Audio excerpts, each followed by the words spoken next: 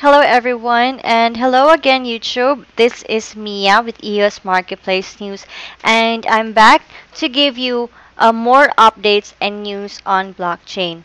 But before we start, just a quick reminder that we are not financial advisors and we highly recommend that you do your own research regarding the information we provide for you to make decisions for yourself. Now, this channel EOS Marketplace News, and the website PreferredCurrency.News is simply a gathering of the rumors and research available each day. Alright, so today, as promised, I'm back to give you another article featured in today's newsletter at PreferredCurrency.News, which is about here. What China's cashless revolution can teach the West about crypto. Alright. Now, here. According to the article, it says that cash appears to be disappearing from China's teeming cities. Foreign tourists talk of struggling to buy things because they don't have Alipay or WeChat Pay installed on their smartphones and because merchants no longer bother to accept the banknotes they get from ATMs. These stories elicit fascination among Americans, but not much more. Here in the US, many can't grasp what the big deal is about digital payments. After all, pulling a credit card from your wallet isn't much more inconvenient than pulling a smartphone out of your pocket, and it costs you, if not the merchant, no more than you if you used cash. To the average American, China's system seemed no different from Venmo or PayPal, but just more pervasive.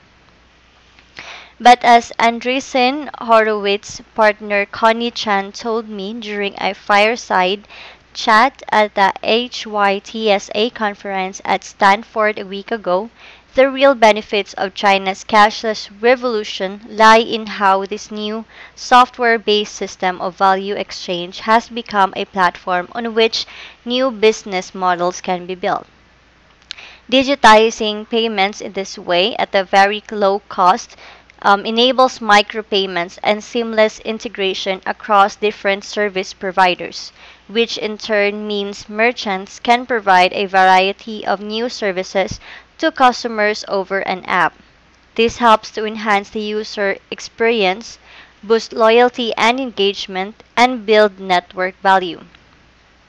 Consider how Kogo, the most popular of a number of Chinese music apps, provides song coins to fans based on their level of engagement, which they can exchange into renminbi, the local currency.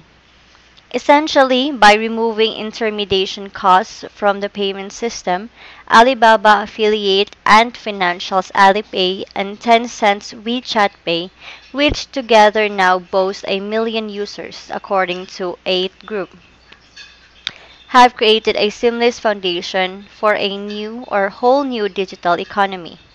Chan says this is where US app developers are being left behind because their products can't integrate with this new model.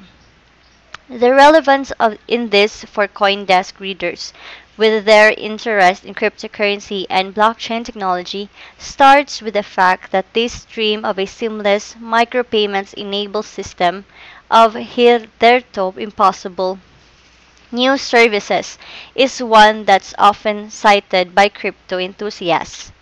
So does China prove that you don't need a blockchain to build a new Internet of Value powered by device-to-device exchanges in an Internet of Things economy? Well, yes and no. Crypto Dream Chinese characteristics. There is a very real and illuminating limit to China's system. It can't easily go outside its borders.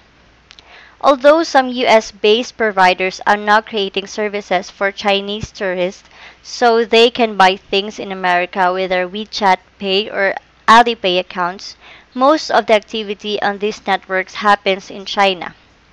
Most importantly, while Alipay and WeChat Pay are trying to crack other markets, there is no cross-currency facility. For all intents and purposes, this cashless revolution is happening within the boundaries of a renminbi universe. The reason for that is that unlike cryptocurrency systems, the Chinese digital payment system is entirely built on the rails of the Chinese banking system, which deals almost exclusively in the Chinese currency. In that sense, it does share a foundation more like Venmo's and PayPal's, whose accounts also settle back in the banking system than that of Bitcoin or other cryptocurrencies. The big difference is that for a host of reasons, the banks don't charge the same kind of exorbitant interchange fees to Chinese merchants that US banks do to US businesses, allowing the digital payments providers to build a much more fluid micropayments model on top. But here's the thing. The Chinese banking system is essentially an instrument of Chinese policy making. The four biggest banks make up the bulk of the financial system and are all majority government owned. Their capacity to make profits essentially on the spread they charge for loans over what they pay for deposits is enabled by a carefully managed monetary policy. The People's Bank of China sets a ceiling for deposit rates, often below inflation, and can get away with that because it imposes capital controls on savers to prevent them fleeing low rates for higher earning currencies. To be sure, Ant Financial and Tencent both have a variety of financial and banking license of their own, but their own financial profits are very much enabled by the same interest rate policy framework that a wider state-run Chinese banking system is compelled to accept. For now, that policy framework has sustained a quid pro quo arrangement with Chinese savers, who more or less support a banking system that otherwise eats into their savings because the benefits are manifest in continued economic growth and in services like to those of Tencent and Alibaba. But for some time, there has been an expectation that China, in its desire to internationalize the renminbi, will relax both its interest rate and capital controls, which could seriously undermine banks' profit margins. If China were also to allow more private and foreign investment into the banks, would those institutions continue to subsidize the digital payments economy? Maybe and maybe not. Since we can't be like China, maybe embrace crypto. The bigger point is that China's circumstances are unique. There aren't many governments, if any, that could get away with this kind of control over the banking system. Others have tried, such as Venezuela and Argentina, and have destroyed confidence in their currencies in the process. So, if the rest of the world can't use compliant banks to subsidize a fluid digital payment system, what instead will it use as the platform? The answer will lie in cryptocurrency and blockchain-based protocols. And as the race to build a stable coin proceeds, a foundation for something that could viably compete with China's models may emerge. It might even go one step better, as it would allow for cross-border payments. As U.S. government officials look nervously across the Pacific at China's growing economy cult, rather than launching destructive trade wars that do nothing but prop up outdated 20th century industries, they should instead be figuring out how to emulate and compete with China's new Internet of Value model for business development and innovation.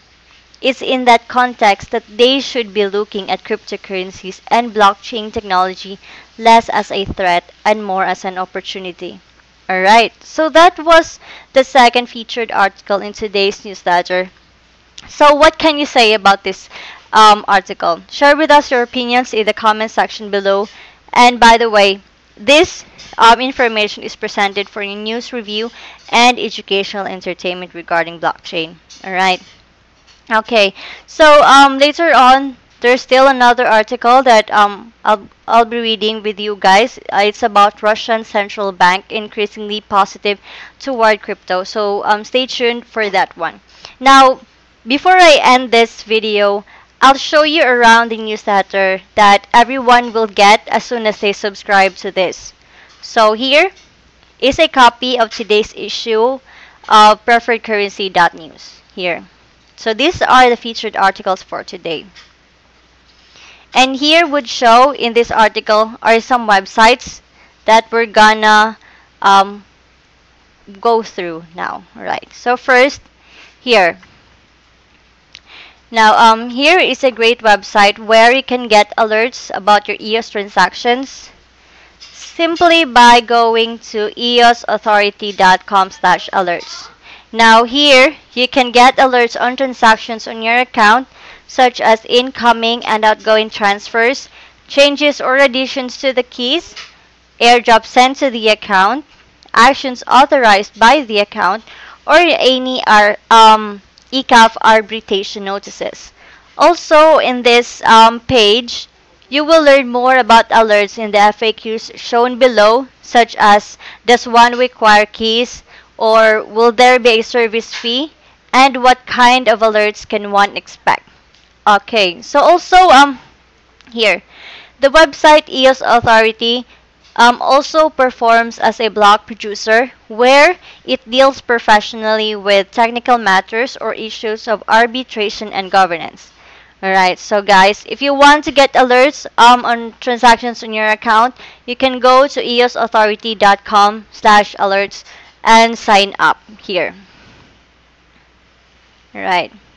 And by the way, if you want a copy of today's newsletter, you can subscribe by simply going to PreferredCurrency.News and scroll down and click the link PayPal, where you can pay $15 a month on a recurring basis, or you can also pay at Coinbase with your favorite cryptocurrency for $180 per year by clicking here at Coinbase. And after you do that, you start receiving newsletter in your email every day. That's 12 hours ahead of our broadcast here on YouTube. Alright. Again, guys, you can subscribe here at our website, PreferredCurrency.News. Alright. Now also, here, you can advertise what you have for sale in exchange for EOS and also what you would like to buy at the website here, EOS Marketplace News. Here, so if you have any vacation rentals, real estates, boats, or services available in exchange for EOS, you can post them here. Now, don't worry guys, the site is very accessible and it does not require any membership fee. All you need to do is to type in the item that you want to sell here under the general category column. Of course, the definition of the item you want to sell under column C. Any website or link for the description, such as images or photos of the item, and that's under column F. And of course, your contact information, like your email address, phone number, so that the buyers will know how to reach you. So again, guys, that's EOS Marketplace News. Also, you can place your additional listings here at marketplace.pcn.today, where you can submit your advertisements. Now, they have different categories here on the website, such as automotive, electronics, jobs, pets and animals, restaurants and cafe, and other services. Also, the website marketplace.pcn.today has an advertisement section where it has two types of ad listings. One is with grid view here, and the other one is list view here. So this section here also may contain the latest ads, popular ads, random ads, and also featured ads will be shown in this section. Alright? Also, the website has an ads location section where one can add their desired locations, and there is no limit for the location, so you can do it as you would like to. So again, guys, this is marketplace.pcn.today, so where you can place your additional listings here. And also, you can sign up at pro.coinbase.com to change some US dollars into Bitcoin so that you can then transfer that Bitcoin to the Binance exchange, where you can change your Bitcoin into EOS if you wish. So here, this is the website, pro.coinbase.com, and here is what the website looks like. You can log in if you're already a member, or you can sign up if you're not a member yet. So here is the most trusted platform for trading cryptocurrency.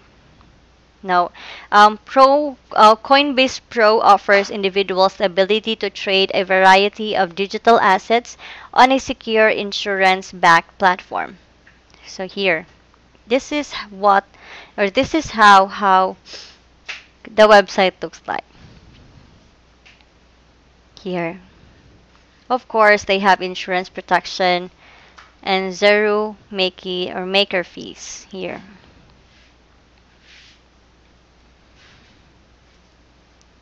That again, guys, is pro.coinbase.com.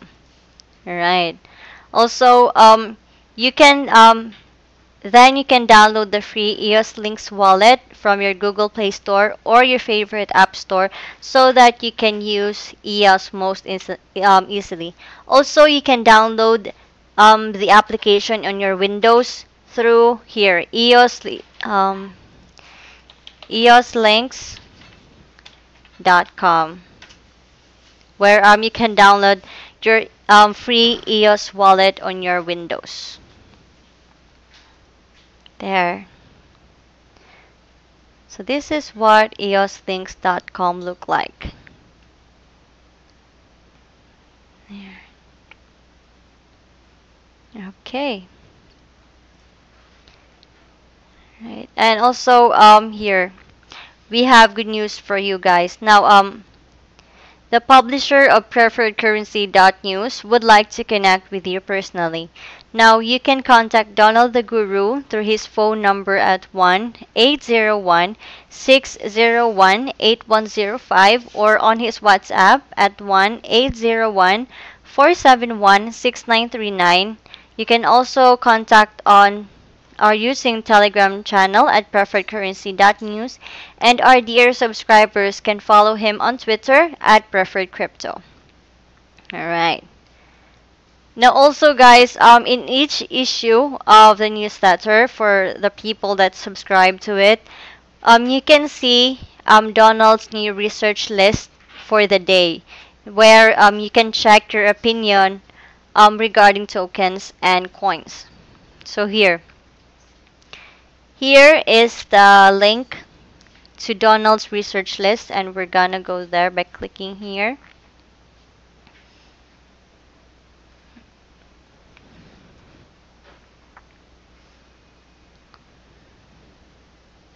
Alright, so this is how Donald's research list looks like. Here it would contain the name of coin or token here on column A. On column B is the dates when appeared on Donald's list. That's for today, October 21st. And this is the original price of each token. Then on column D is the 24 hours later price. And column E is the 7 days later price. Column F is 30 days later price. Column G is the 24 hours up or down. And take note, guys, that the green ones have positive news or positive feedback, and the red ones have negative feedback. Alright. Also, on each issue of the newsletter would show the spreadsheet for PreferredCurrency.News. This is a day ahead of analysis. So this is for tomorrow, October 22nd. So here. On column A would show the red have negative news. That's for the tokens or coins. Orange or tan are neutral, yellow are fair, green have good news, and blue shows best news here. Now you can subscribe to PreferredCurrency.News to get this analysis for free. Alright. Now in column B is the US dollar recent price. So take for example here the Bitcoin. It's worth $6,524. Now in column C is the share of total market volume. Column D is Google searches compared to past 7 days. Column E, 50 candle SMA movement. Column F, number of positive technical indicators. Column G, 24 hours current volume versus price. Column H, 7 days weekly volume versus price. Column I, 30 days monthly volume versus price. And J is the percent issued. Now take note guys that this sheet is not a recommendation for one to buy or sell tokens or coins. It is highly recommended that you should do your own research if you want to buy some. I take for example you decide that you would like some, always consider offering about 20% below the current market price whenever you place buy limit orders. Right. And after you've opened the spreadsheet, of course, it's for view only. So one should make a copy by doing or by clicking the file here and make a copy here. Of course, we want to make our own copy of this spreadsheet so that we can have our own version which we can modify as how we want it to be with our own purposes and research, where we can add columns or add our personal notes and information to our own file copy. There. Again guys, that is the spreadsheets that you can see on each issue of PreferredCurrency.News. Right. Also here on the newsletter would show you the tokens or coins that have high volume change, interesting technical price action, high weekly trade volume, and high Google search activity here. And of course, we have an affiliate program for you guys where you can earn your crypto each month. You can invest your time in our affiliate program, but please do not post your affiliate link in public forums or comments, but do it as private messages only after you chat with a friend or owner of another channel or account. And by doing so, you can earn affiliate commissions for 7 levels deep. Okay, you can enroll here by clicking the image here, or you can go to the website PreferredCurrency.News and sign up at by clicking the affiliate tab here on the upper right corner of the site. Alright. Okay, so again guys, don't forget to subscribe for you to get the latest news and updates on blockchain. Alright. Okay, so I think that's it. Now we have another article to tackle later on, so stay tuned guys, and don't forget to like the video and subscribe to our channel for more updates. This is once again Mia, and I'll see you later.